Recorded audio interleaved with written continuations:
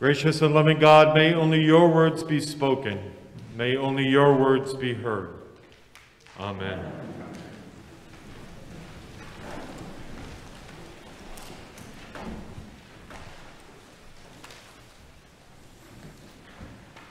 We have a banner that sometimes hangs on our front lawn here at St. Paul's. It reads, "Love God, love your neighbor, change the world." We know that, according to the Jewish Shema from Deuteronomy, quoted by Jesus and recited at the start of our worship here this morning, the two great commandments are to love God with all our heart, with all our soul, and with all our mind, and to love our neighbor as ourselves. I wonder, though, if given the choice, would you rather do something to show your love of God or do something to show your love for your neighbor? It's a trick question, of course, because we cannot do one without doing the other. Loving God is loving our neighbor, and loving our neighbor is loving God. To try to choose between loving God and loving our neighbor is to engage, I think, in a false dichotomy. Choosing one and neglecting the other is to lose an anchor that keeps us tethered to the heart of God. Choosing to love our neighbor without loving God makes what we do for our neighbor about us, about our goodness, and not about participating in God's mission for the world, sharing what God has given us with those who God has called us to serve. Choosing only to love God at the expense of loving our neighbor is at best blasphemous. It would grieve the Spirit of God to receive adoration for show and not as a source and means toward justice and reconciliation and liberation of all of God's beloved children. It is easy, though, to find fault with someone else's attempt to pour themselves out in hopes of loving God more dearly, that they may see God more clearly in the world around them.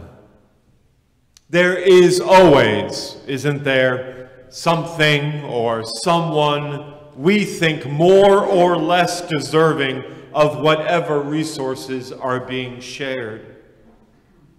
It costs me nothing to point that out so that all may know who or what is important to me and then do nothing to follow through on my words. Our world is filled to the brim with people who have ideas and shoulds. There are many fewer who will and who do.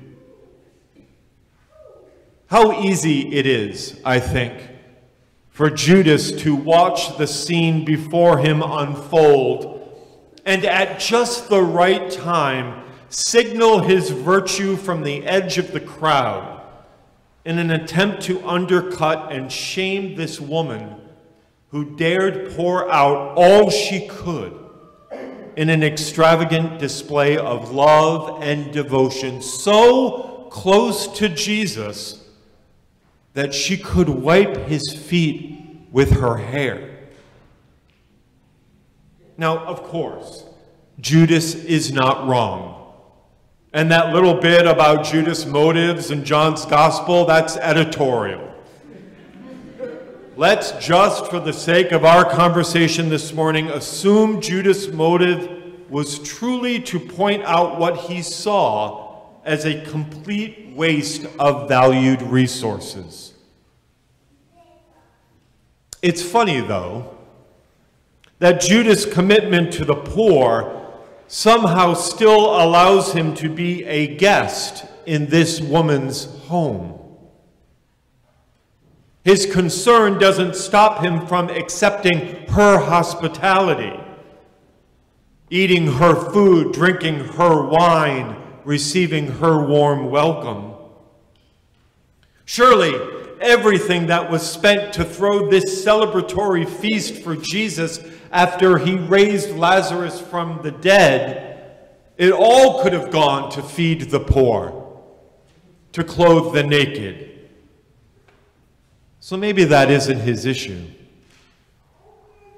There's something about Mary's boldness, something about her strength to walk to the middle of a room filled with men, break open an alabaster jar, and let its contents flow out in abundance. Stephanie Spellers writes in her book, The Church Cracked Open, quote, "Does she offer the jar to Jesus? Maybe pour some nard into her hand and anoint Jesus? No. She breaks the alabaster jar. The crack and the crash must have felt like lightning and thunder. Our sister has no interest in a stingy drip drip from the jar's small opening. She wants the healing nard to continue to flow onto Jesus like rivers, like power. And there is only one way to get that kind of free flow. Crack it open." Spellers continues, "Already you can see why the Gospel of Luke, in Luke's version of this story, assumes she's a sinner, and later scholars paint her as a prostitute. What other type of woman would be wealthy enough to possess a jar of perfumed ointment and bold enough to walk into a room full of men? What kind of woman would initiate such a dramatic and sensuous, in the truest sense of the word, gesture? A woman of means, a woman with her own ideas, a woman to be reckoned with." End quote. Jesus responds to Judas's rebuke with words that can be hard for our modern ears to hear. "You always have the poor with you," Jesus says, "but you do not always have me."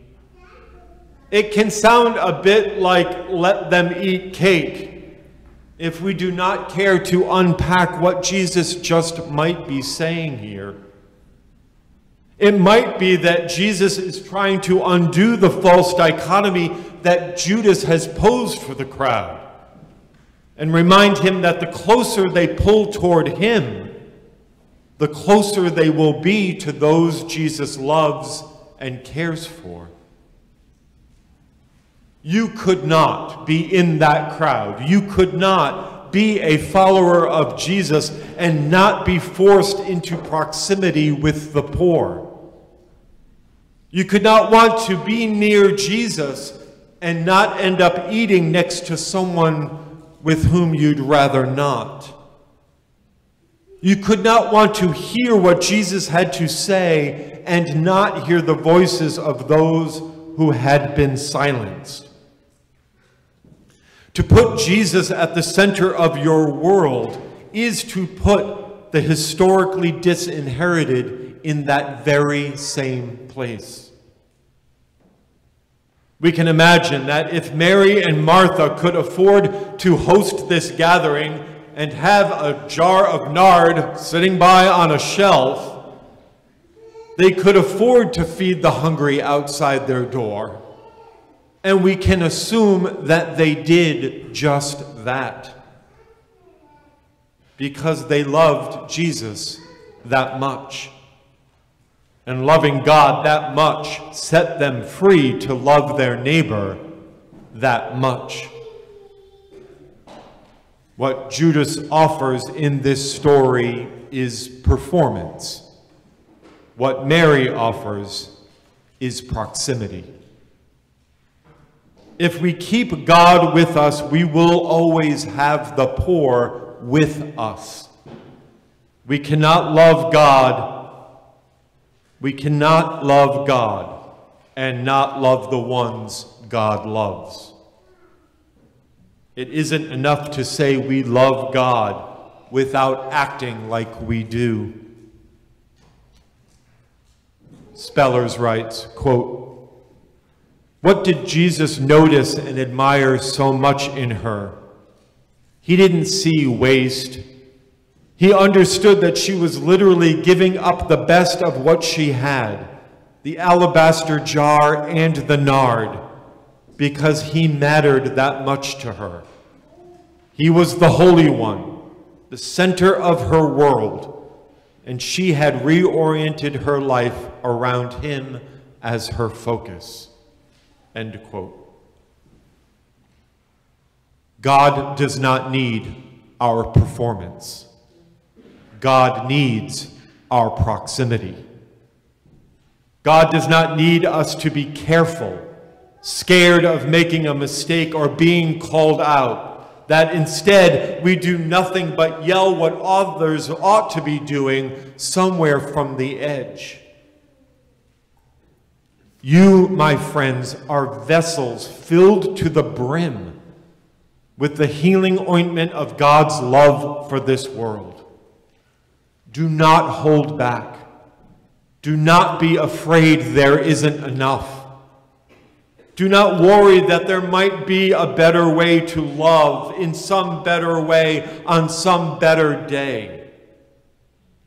Don't listen to the voices from the edge that are ready to point out how you are falling short in their sight. Love God.